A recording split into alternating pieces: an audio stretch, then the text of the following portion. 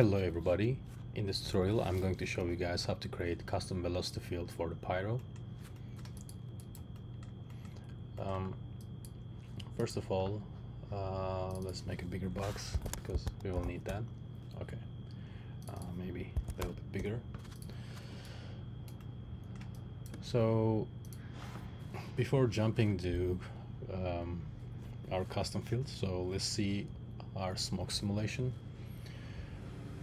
There is nothing important, it's just a regular setup.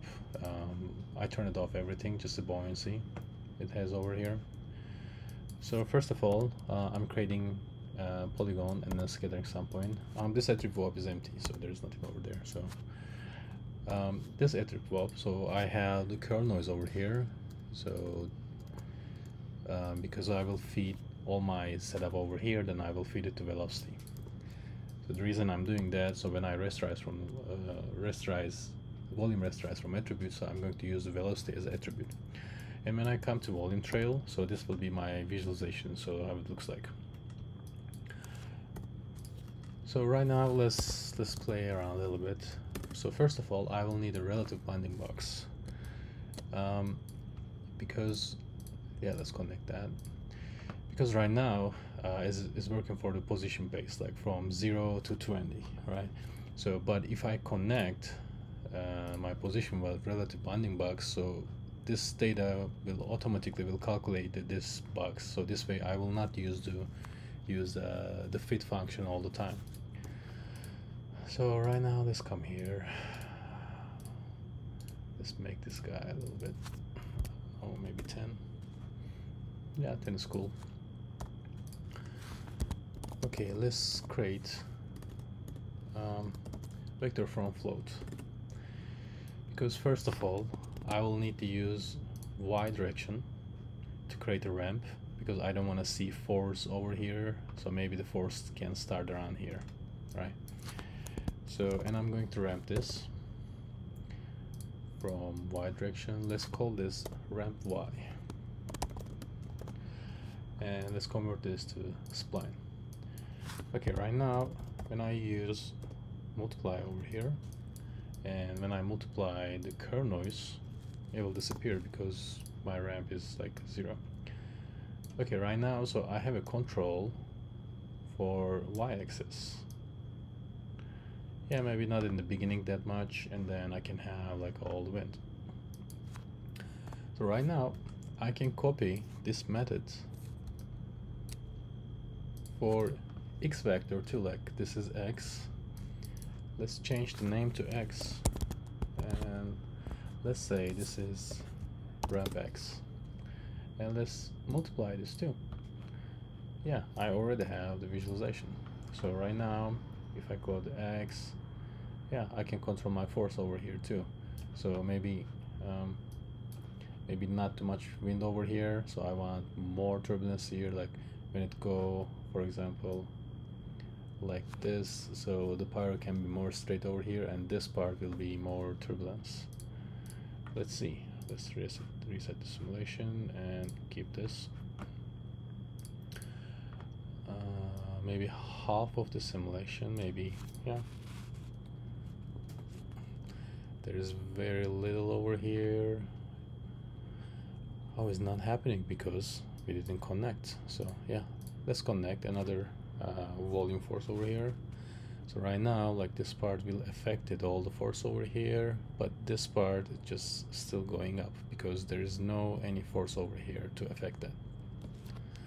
But this force I see is very powerful over there, so maybe we should add another input, and let's say this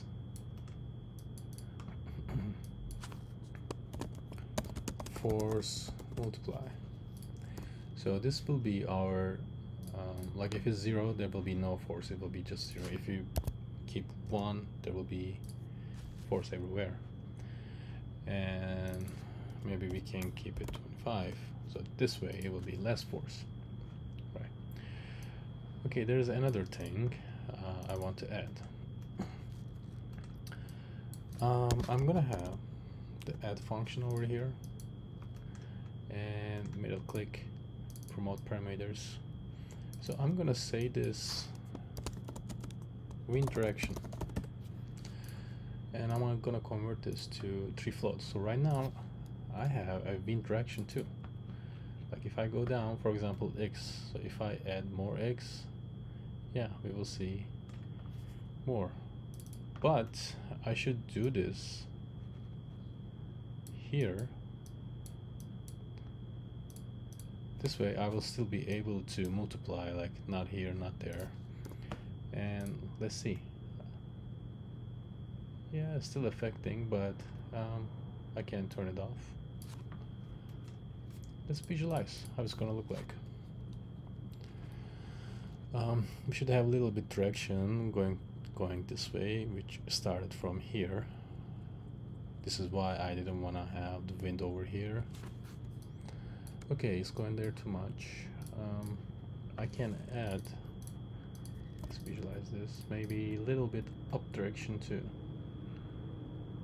Yeah, like that. And maybe this part a little bit more turbulence, so this way they can go a spin over there. And after here, yeah. Right, let's see.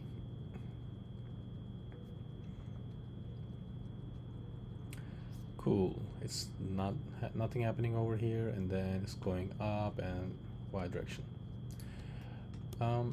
So this is a very good technique to use with the Pyro. So this way I will have a really good control of the wind. So wherever this box is, we will have all custom or velocity force, and you can extend, make bigger or smaller this box.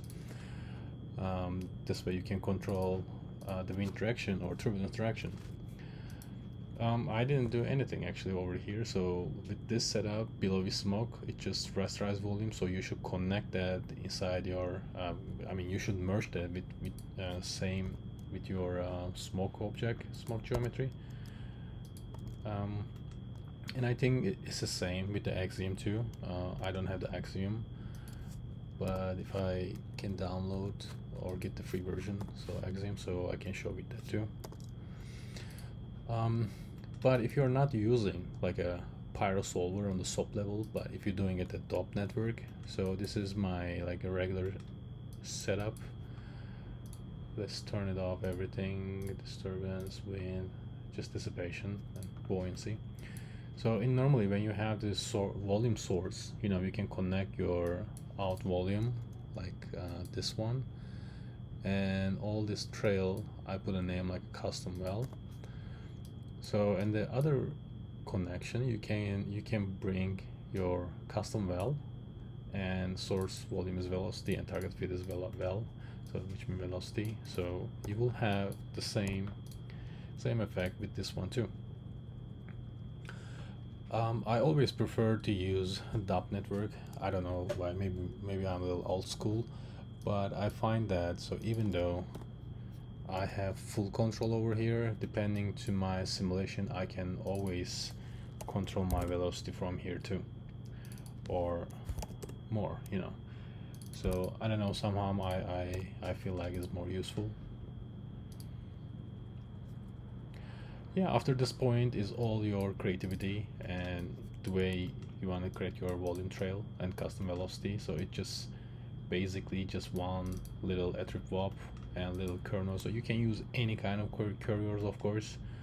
And after that is your creativity to create like wind direction or wind form.